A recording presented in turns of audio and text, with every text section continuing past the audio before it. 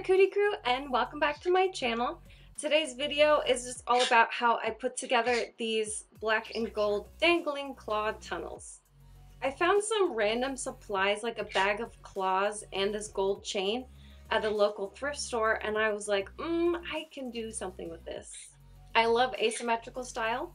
I love things that are a little bit gothic and creepy, so I really loved how these turned out. Okay, since I'm so stoked with how it turned out, I'm gonna go ahead and show you how I did it. And the chances of you having claws on hand are pretty slim, but maybe it'll inspire you to create your own jewelry. Or maybe you have claws on hand, I don't know.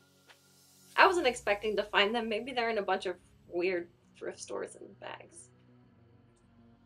Okay, here are the claws or talons or whatever that we're working with. First thing I do is take a really thin piece of like metal wire and create this little arched shape. That way when I turn this into more of a pendant, that it has a sturdier base to it. So I just take a piece that fits over the top of the claw like this. Then I take a really small, really small piece of this oven baked clay and just twist it in my fingers till it becomes a thin string and wrap that around. And I also wrap it around the bottom of that metal piece and then just kind of flatten it down, even it out, and shape it a little bit. Then I took a second tiny little piece of clay, rolled it out the same way, and then used it to cover that little piece of metal.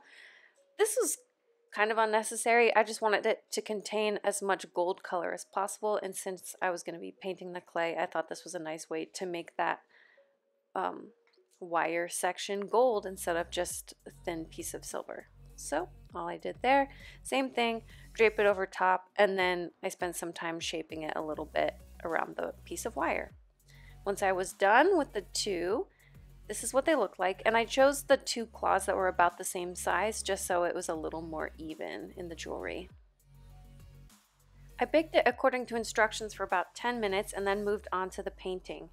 I used a nice metallic gold paint that had that same yellowish tint to it as the chain, and all I did was paint a few layers of that paint onto all of the sections that were made using that clay. So I didn't paint any part of the claw or anything, I just painted the part that was clay.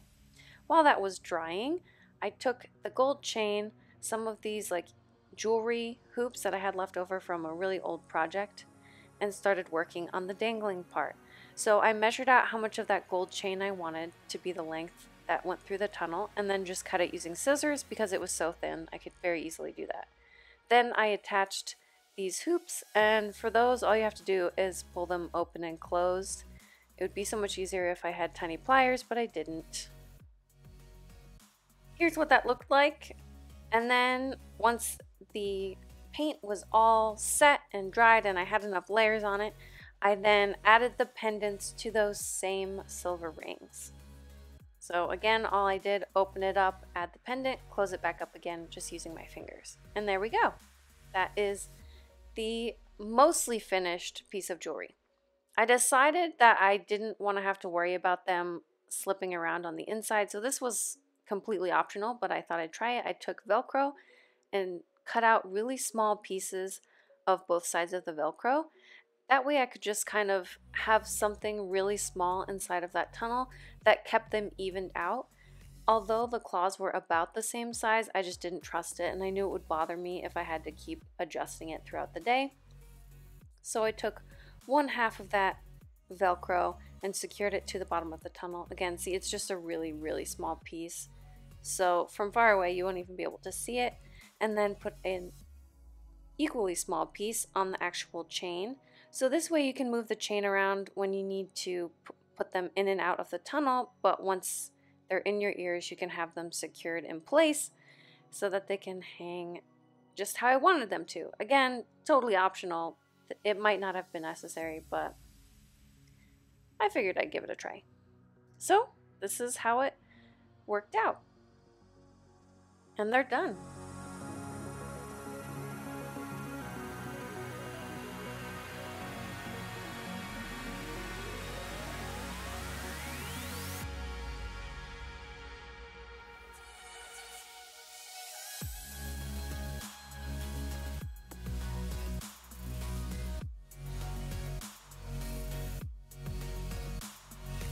To get it in and out, all I have to do is detach one of the claws with the jewelry hoop and then reattach it when I put it in. And otherwise I just put in the tunnel like normal. It was incredibly simple to do and got me really inspired to try maybe some other jewelry crafts. One of the things I love about it is that it doesn't have to stay at the size that I'm currently at. So anytime I size up, as long as I have a black tunnel, it'll look basically the same. If you found it useful or entertaining, please, as always, give me a thumbs up. Check out the other videos that I have on my channel and maybe subscribe. Like I said, this inspired me to maybe think out of the box a little bit when it comes to making my own jewelry, and I hope that it also inspired you in some way to get creative today. So I will catch you next time.